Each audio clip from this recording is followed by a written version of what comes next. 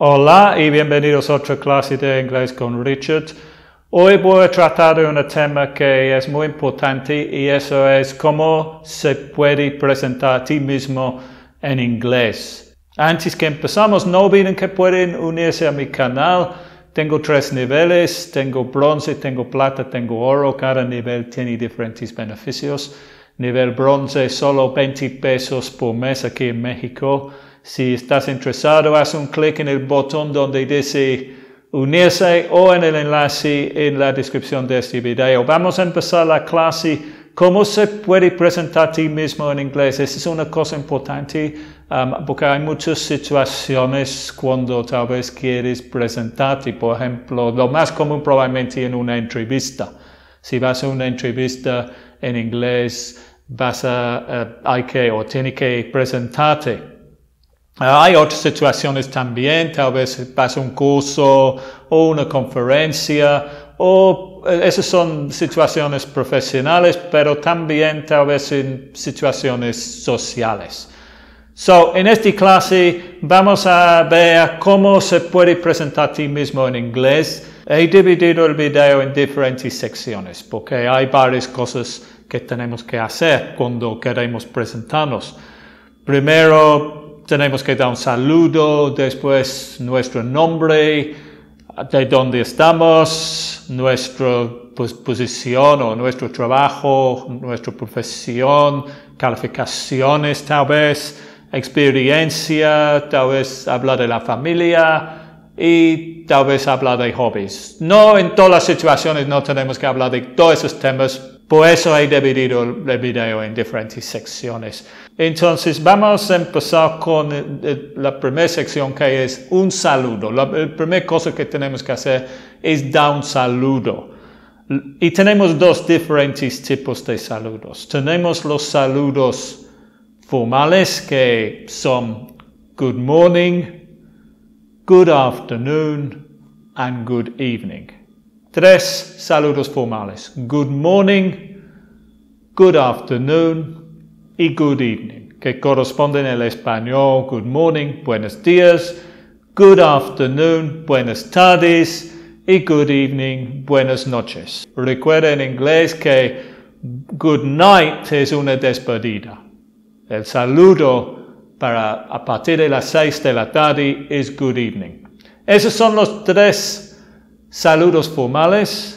También tenemos 2 saludos, tenemos muchos saludos, pero los 2 principales informales son hello o hi. La segunda cosa de que queremos hablar cuando nos presentamos es queremos dar nuestro nombre. Y hay 2 maneras realmente en que podemos dar nuestro nombre. El primero es decir I'm Richard, y el segundo es decir, my name's Richard. I'm Richard o my name's Richard. En el caso de que estás hablando por teléfono o audioconferencia, no se dice my name's Richard o I'm Richard. Tiene que decir this is Richard. This is Richard. Lo he agregado porque a veces hacen entrevistas ahora por teléfono. Pero si la gente te puede ver, dices I'm Richard o my name's Richard. La tercera cosa de que queremos hablar es decir de dónde estamos. Y hay varias maneras en que podemos hacer eso. Lo más fácil es decir I'm from Brighton, usando el nombre de tu ciudad. I'm from Brighton. O el nombre de tu país. I'm from England. O el nombre de tu ciudad y tu país. I'm from Brighton, England. Depende en la situación. Otra manera es que podemos decir nuestra nacionalidad. Por ejemplo, I'm British. I'm Mexican. I'm Colombian, I'm Argentinian, I'm Spanish. A veces hay personas que nacieron en un país pero crecieron en otro país. En ese caso puedes decir, por ejemplo, I was born in Mexico but I grew up in the United States. I was born in Mexico, but I grew up in the United States. O, por ejemplo, en mi caso, que tengo muchos años en México, yo puedo decir, I was born in England, but now I live in Mexico. Or, I'm originally from England, but I've been living in Mexico for over 20 years. Ok, very good. Vamos a seguir con la próxima sección, que es hablando de nuestro puesto, nuestra empresa donde trabajamos o nuestra profesión. Primero, la empresa, podemos decir, I work for Microsoft, usando la preposición for, I work for Microsoft, or I work at Microsoft. I work for Microsoft, I work at Microsoft. Si queremos agregar departamento, podemos decir I work for Microsoft in the sales department, or I work at Microsoft in the human capital department. O si estamos en una empresa haciendo una entrevista internal, podemos decir I'm in the sales department or I'm in the marketing department. Para hablar de nuestro puesto podemos decir I'm a sales manager, I'm an English teacher, I'm a lawyer at Microsoft. Son diferentes frases que podemos usar para hablar de nuestro puesto y la empresa en donde trabajamos. Vamos a seguir la próxima sección hablando de nuestras calificaciones. Si estás en la universidad estudiando, puedes decir I'm at university. I'm at university. Or I'm studying law. I'm studying physics. I'm studying art. I'm studying law at university. I'm studying law at Oxford University. Diferentes maneras de hablar de nuestros estudios. Si has terminado tus estudios, puedes decir, por ejemplo, I'm a law graduate. I'm a law graduate. O simplemente, I have a degree in law. Or, I have a master's degree in law. I have a master's degree in law. Si queremos hablar de cursos que estamos estudiando, no necesariamente en la universidad, podemos decir, I'm taking an English course. Or, I'm studying English. O podemos usar frase, I'm taking a course in computing. Ok, la próxima sección, experiencia, hablando de nuestra experiencia.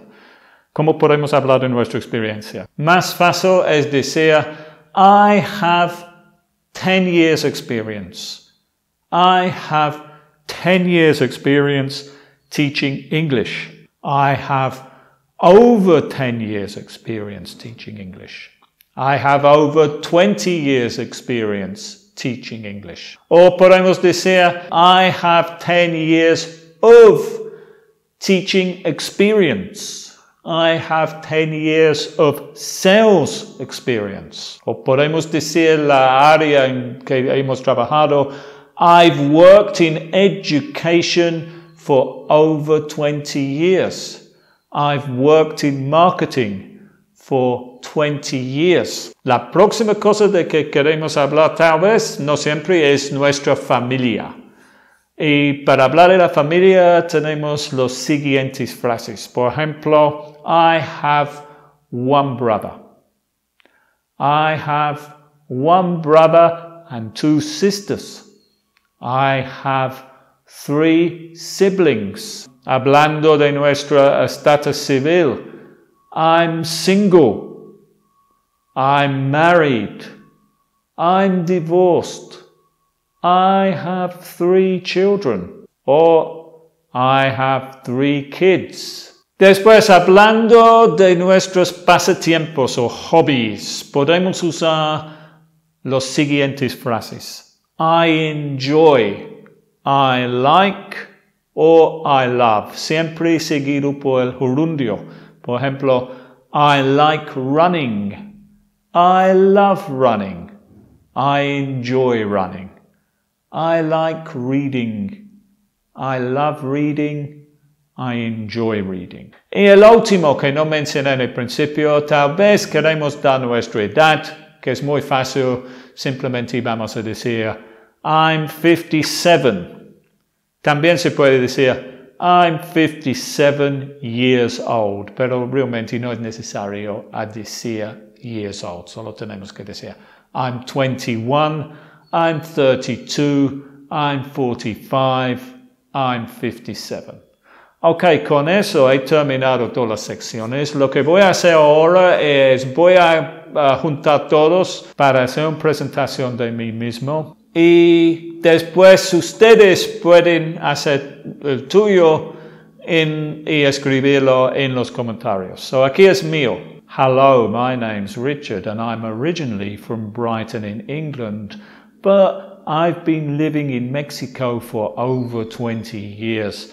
I'm an online English teacher and I have an English teaching certificate from Cambridge University, and I have over 20 years of experience teaching English to Spanish speakers. I love running and I enjoy reading.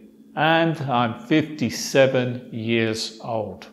Okay, very good. So, ustedes, si has llegado a este punto del video, escriben en los comentarios tus presentaciones.